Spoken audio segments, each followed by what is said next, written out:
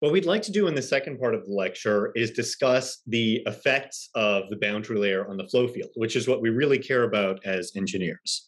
So 2BL effects on the flow field. And we're going to need another two characteristic distances to analyze that. But what I'll do first is look at a turbulent and boundary, a laminar and a turbulent boundary layer. And we'll just kind of discuss things qualitatively to start. So here on the x-axis, I'm going to plot u. On the y-axis, I'm going to plot y. And this is a laminar boundary layer.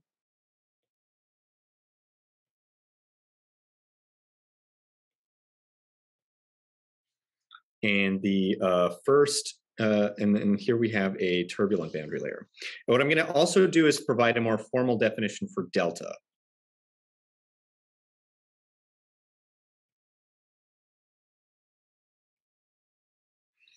So here, we're going to call this delta.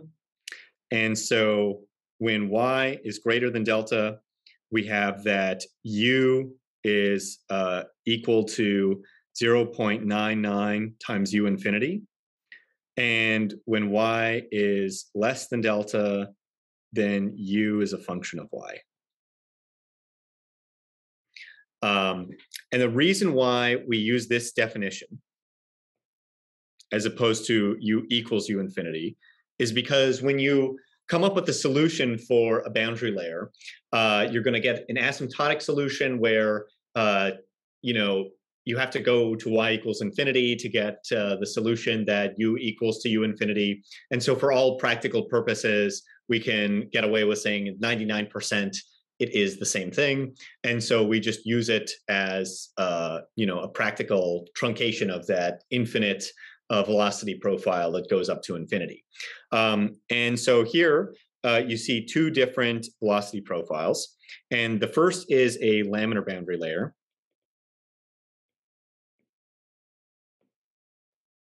The second is a turbulent boundary layer.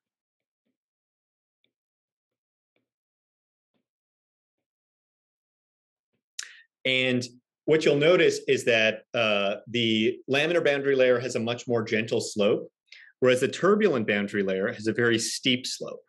And that's because of this enhanced mixing. So a turbulent boundary layer is going to be very flat, and then it's going to have a very steep slope at the wall because you've got a lot of free stream flow being pulled in and a lot of slow flow from the wall being pushed up. And so as a result, you're going to have, of that mixing, you're going to have a very steep velocity profile at the gradient. And what we can say from that is that I'll switch back to black, we have du dy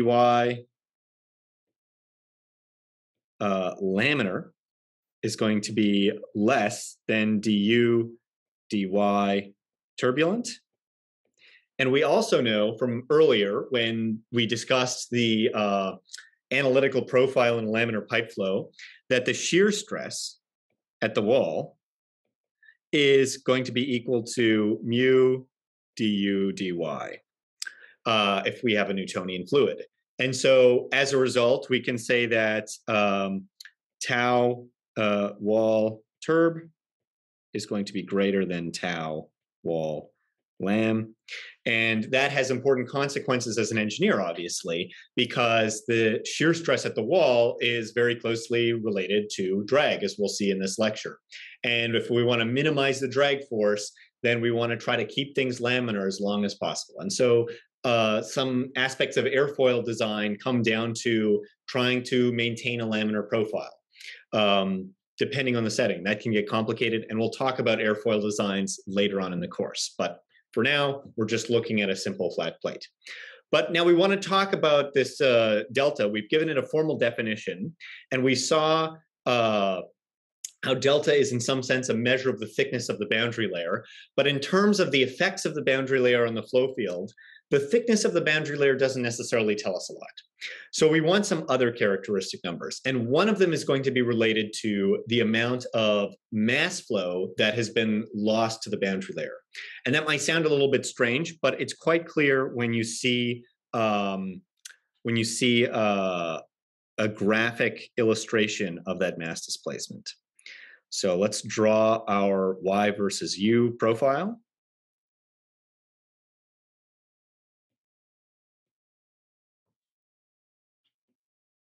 Okay, so here we've got flow, and the presence of this boundary layer has caused the flow close to the wall to be slower than it would have been if the wall wasn't there. And so we can consider this area, if the flow had been u infinity everywhere, then there's a certain amount of height that would be added, right? And so you could just imagine u infinity times a height. So the loss of u infinity in this area is going to be a characteristic mass loss of the boundary layer. And what we would like to be able to do is take a number, which is going to be a height similar to delta, that is going to describe this region. So the way that we'll do that is we're going to use some very simple integrals. And that height is going to be related to the integral from 0 to infinity of u infinity minus u dy. Now we know that at u infinity, we have u is equal to u, or sorry, at y equals infinity, u equals u infinity. So u equals u infinity at y much greater than delta, and u equals 0 at y equals 0. So we can use this, so this is going to go to 0 as we go to infinity. What we can do is we can pull a u infinity out. U infinity is just a constant. We can rewrite this integral from 0 to infinity of 1 minus u over u infinity dy. And what you'll notice is that this integral is going to have units of y. It's going to be a height. And this integral, this integral also u infinity minus u, as you go up, that is capturing, it's the area of the red portion. Area of shaded region. So by dividing by u infinity, by pulling u infinity out, we have this characteristic height that we want. And what we're going to call this is the displacement thickness. So we're going to call it delta star. So delta star, which is the displacement thickness,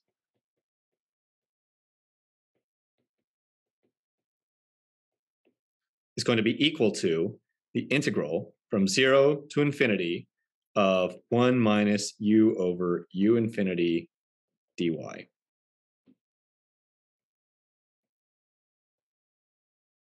And so this is a number that we can apply to our simulations or to measurements of a flow field. And then if you have a velocity profile, you can assess how much mass has been displaced at a given point based on a boundary layer using this characteristic delta star. So now that we have this displacement thickness, what we'd like to do is utilize that in order to characterize momentum loss. So we're going to be after what's called a momentum deficit. So we'll have a number theta, which is a momentum deficit.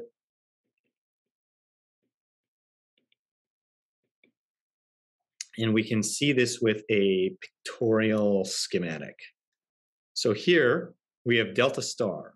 And delta star is that height of mass displacement that we just characterized. And we're going to pick a height that is much h, which is much taller than delta star. And we're going to look at the momentum in the flow as we go along from h to h plus delta star, right? Because as we progress along the plate, here I should, the plate starts here, so leading edge.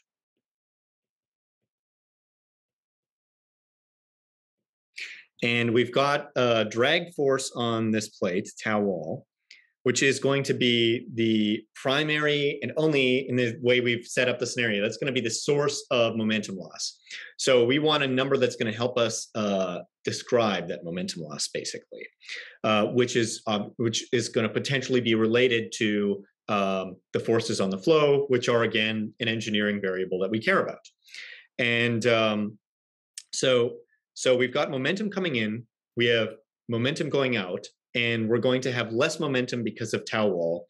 And so let's discuss that momentum deficit, because we can take that momentum deficit, divide out by the velocity at the entrance and the density of the flow, and then we'll be able to get a height similar to delta squared, which is called a momentum deficit theta. That's the goal here. So to start, we have this delta momentum, which is going to be equal to the integral from 0 to h of rho u infinity squared dy. And then we're going to subtract off the momentum at the exit. So that's going to be the integral from 0 to h plus delta star of rho u, because this is no longer the inflow. We are now affected by the plate. So now we have rho u squared dy. So the first thing we're going to do is let's break up that second integral into two. And there's a couple mathematical steps here that we'll go through, and you'll see very quickly what we're aiming towards. So if we take 0 to h, rho u infinity squared dy, that's unchanged. Now we want to take the second guy from 0 to h instead of h plus delta star. And this guy is going to be rho u squared dy minus integral from h to h plus delta star. So obviously we can split up these integrals of rho u squared dy. The next thing we're going to do is divide out by rho u infinity. So let's take rho u infinity squared. Sorry, I should say rho u infinity squared. Now we've got integral from 0 to h dy minus the integral from 0 to h of u squared over u infinity squared dy. And then we have minus the integral from h to h plus delta star of also u squared over u infinity squared dy. Okay, why did we bother doing that? All right, what we can do, there's two things we can do here. The first one is that we can combine these integrals because they have the same bounds. So this becomes an integral from 0 to h of 1 minus u squared over u infinity squared dy. And then we'll take a closer look at this. So this is number 2 here. So in 2, we have the integral from h to h plus delta star of u squared over u infinity squared dy. Now, why did we do that? Why do we want this guy by itself? You'll recall that I kind of emphasized that h is much greater than dh. So much greater than delta star. So we have h much greater than delta star. So this is a very large difference. And as a result, u at this height is going to be approximately equal to u infinity. And from that, you can obviously say that u over u infinity squared is going to be approximately equal to 1. So this integral, this difference at the top, is going to be equal to approximately the integral from h to h plus delta star. This guy, this guy's roughly 1. So then we're just integrating 1. That is going to be equal to y from h to h plus delta star, which is equal to h plus delta star minus h equals delta star. Okay, we already have an expression for delta star, you will recall. So delta star is equal to the integral from 0 to infinity of 1 minus u over u infinity. But at h, u is approximately equal to u infinity. So this integral equals 0. So 1 minus u over u infinity is approximately equal to 0. So we can write the integral from 0 to h instead of from 0 to infinity. So 2, let's carry this on, is equal to the integral from 0 to h of 1 minus u over u infinity dy. So if we put that all together, what did we have? We had integral from 0 to h, and they're both from 0 to h, so I'm going to put everything in brackets now, of 1 minus u squared over u infinity squared minus 1 minus u over u infinity dy. And of course, that is the same as saying these ones are going to cancel. So we can say u over u infinity squared. Sorry, that's actually wrong. It's going to be u over u infinity minus u over u infinity squared dy. And now we can use this expression to define theta, and we'll take it to infinity for just aesthetic reasons. So we go from integrate from 0 to infinity, and we can pull out a u over u infinity to get a nice expression, u over u infinity 1 minus u over u infinity dy. So now we have a fundamental definition for the amount of momentum that we lose, and we have a fundamental definition for the amount of mass that we lose, and those are theta and delta star respectively. And if we look at this boundary layer,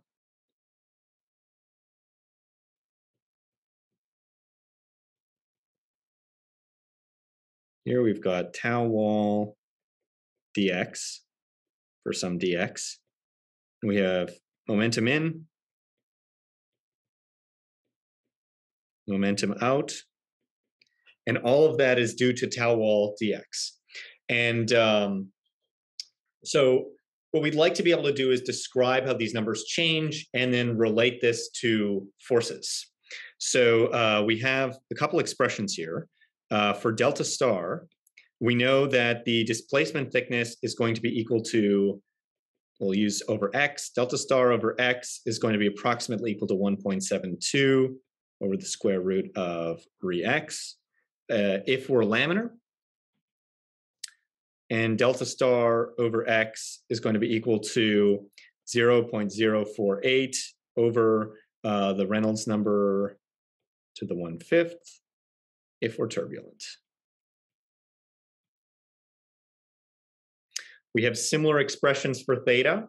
And so these are empirical. These are coming from simulations and experimental measurements.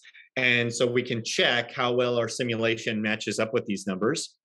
For theta, we have theta over x is equal to 0.664 over the square root of Reynolds. And that's for laminar. And we have theta over x is equal to 0.037 over re x to the 1/5. That is for turbulent. And we can define one more quantity that's going to be useful for us, and that's called the skin friction coefficient, which is a dimensionless force.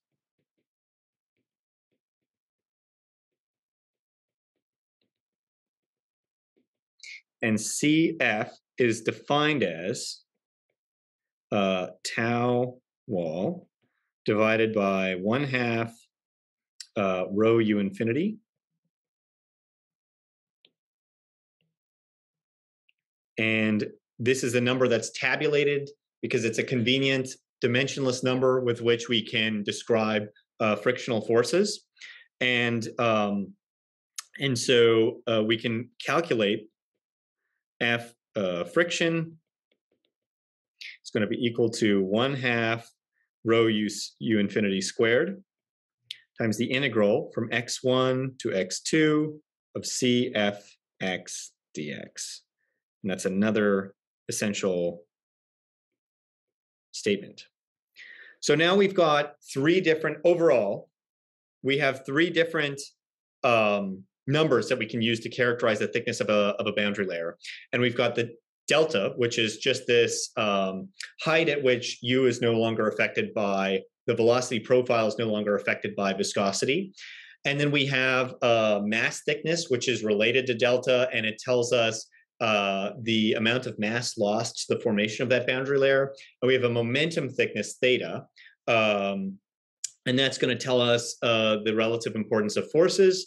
We have some numbers that we can use to calculate all of these quantities. Or sorry, we have some correlations that we can use to predict these quantities, and we can compare these correlations to the simulation that we will run and see, okay, well, does this hold up? And then lastly, we have a relation that tells us how we can use these numbers to calculate a frictional force.